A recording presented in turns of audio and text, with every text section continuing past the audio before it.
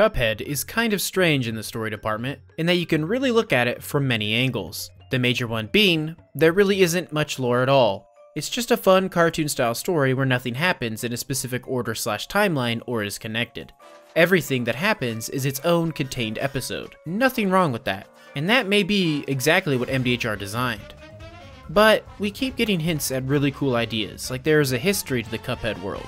There are little references, small moments with huge implications, and what seems to be a good degree of thought put into everything. So another angle you can look at it is from one of my perspective, where not everything has an answer, but MDHR put a lot of thought, time, and effort into creating amazing questions and leaving clues with room for batshit theories. If you don't like the idea of that, yeah, no thanks. That's okay. Cuphead's main draw after all is the art, music, and gameplay. But for me, and evidently a lot of other people, there is plenty of evocative story and lore to have discussions on. Take Mortimer Freeze for example. Base level, he is a combination of many references. The theme of the fight is a direct reference to a Fleischer animation called Bimbo's Initiation. Damn, boy! Mortimer's design could have been partially inspired by the Ice King from Adventure Time, but probably more likely is inspired by the Winter Warlock from the old Santa Claus is Coming to Town. The snowflake finger licking is a reference to both the ghost in Swing Your Sinners, as well as apparently the old man in the mountains. If you're looking at this game from the first angle, then that's about as far as you will go, just a ton of really cool references and Easter eggs for a fun boss that apparently many people are underrating. Now, let's look at it from a different perspective. What is the Snow Cult? Does it have any connections to other things in the game? And what's the deal with Mortimer Freeze? This particular boss fight is titled Snow Cult Scuffle. Now I'm gonna assume most people watching this know what a cult is, and if you don't, well then I would suggest getting Cult of the Lamb when it releases in August. Just kidding, sorry. A cult is basically a symbol of religious veneration and devotion directed toward a particular figure or object. So think like anime readers or the Undertale fandom. When you walk up to the Ice Palace where the fight takes place, you can hear an eerie sound which I can't quite make out what it is. So if you guys have any ideas, let me know in the comments. The cult part of the fight is actually a huge deal and is multi-layered. Mortimer is obviously the leader, or at least the leader of the Snowman cult members. These guys, like most cult members, are pretty brainwashed and probably don't have that much usefulness. Originally, they might have been the ones to be formed into the Snowman for the second phase. As we can see in the teaser trailer, the Snowman phase has no audience. However, this teaser was released in July of 2019, so they probably just hadn't finished animating this fight. However, this teaser does give us a good look at two important aspects of the fight, mainly the symbols on the upper parts of the arena, as well as a look at the skybox. There will be heavy speculation from this point forward, and not everything will be perfectly backed up with evidence, or might just be wrong, so I want your ideas on this as well, but we will have to take this one step at a time. If you approach the fight from the outside, it's daytime. The Inkwell Isles are always experiencing daytime in the overworld. In fact, up until this point, there are only 3 places where we see possible nighttime. The final phases of Hilda Berg and Grim Matchstick, and the Phantom Express. The Phantom Express has some connection to the astral plane, as we know, since ghosts are heavily connected to it and it takes place in a graveyard. That leaves just Grim Matchstick and Hilda Berg. But Grim's final phases don't technically happen at night, rather it just gets dark because of a storm and rain clouds. What about Hilda Berg? Hold that thought till a bit later. The first phase of Mortimer's fight is fairly simple, but the main thing we should focus on are the tarot cards. There are 3 in the fight: the sun, the moon, and the swords. The Sun tarot card means good fortune, happiness, joy, and harmony. It represents the universe coming together and agreeing with your path and aiding forward movement into something greater.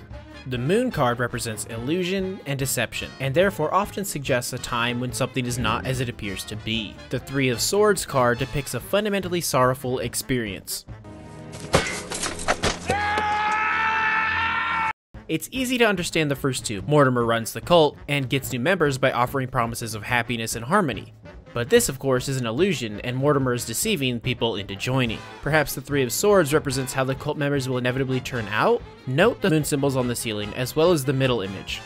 Also hold this thought for later. In the second phase, we of course get the Snow Golem, who is lowered to the ground with chains.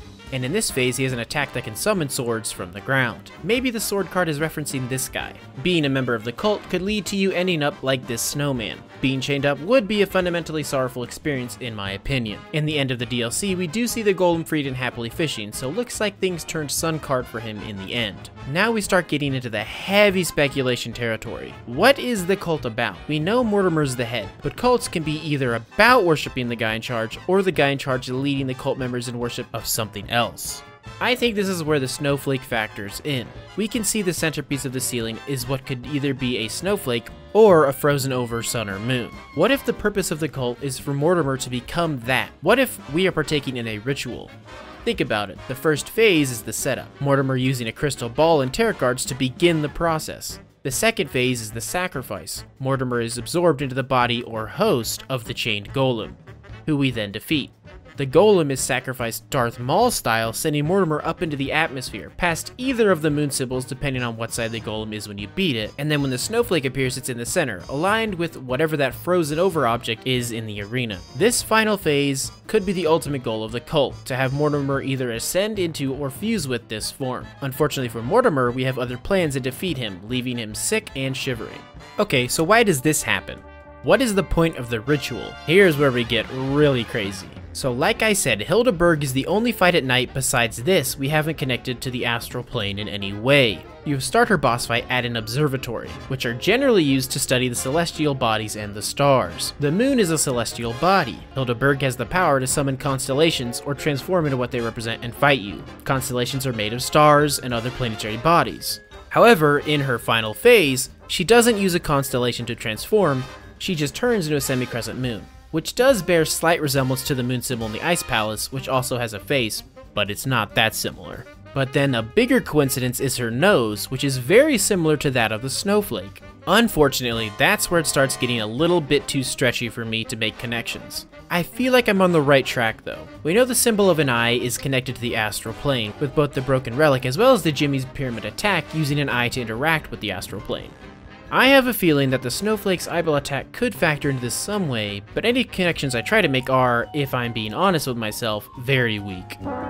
Maybe reaching the snowflake form is a way to get control over part of the astral plane. The ingredient in this fight is needed to craft the Wonder Tart after all, and the Wonder Tart gives you full control over the astral plane, which is Saltbaker's main goal. We know stars and celestial bodies are connected with the astral plane, so Hilda Berg being in an observatory as well as turning into a moon under the night sky, this snow cult ritual involving the moon and the night sky, either there is something here to find or I will waste away my life on a useless conspiracy theory that holds no truth. But MDHR is known for not cutting corners. It's kind of their thing. The reason new content takes so long. So why do we keep seeing reoccurring thing? What's the deal with Funhouse Frazzle? Or the background in Mangostein's arena? And how the fuck does Bepi the Clown tie into all of this? That's what I'm currently working on. What do you guys think? Is there a direct or indirect connection between Hilda Berg and the Snow Cult? What's the whale's deal? Other than being a reference to Pinocchio, I'm not sure. It's the same color and has the same star pattern as the crystal ball table that Mortimer summons tarot cards with.